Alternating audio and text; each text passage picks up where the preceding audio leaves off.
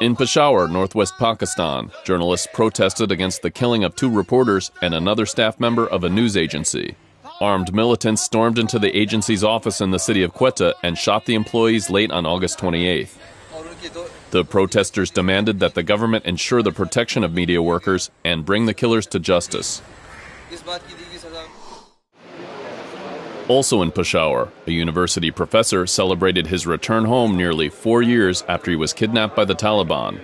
Ajmal Khan, the vice-chancellor of Islamia College University, had been held by militants since September 2010.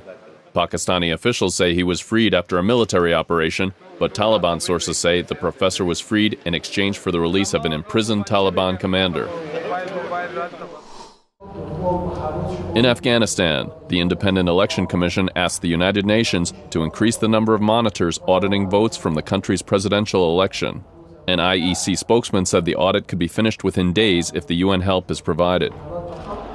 The ballots from June's runoff are being examined because candidate Abdullah claimed massive fraud was committed to ensure the election of his opponent, Ashraf Ghani. In the Bosnian city of Mostar, the leaders of 4 Balkan countries signed a declaration urging governments to resolve the fates of citizens who remain missing after conflicts. The agreement was signed by the presidents of Serbia, Croatia, Montenegro, and Bosnia-Herzegovina ahead of International Day of the Disappeared, observed on August 30th. An estimated 11,000 people remain missing as a result of the Balkan Wars of the 1990s. In Kyrgyzstan, the Karasu region is suffering from severe drought exacerbated by Uzbekistan's closure of a key waterway. Authorities in Uzbekistan said the channel was closed because of the low water levels in an upstream reservoir.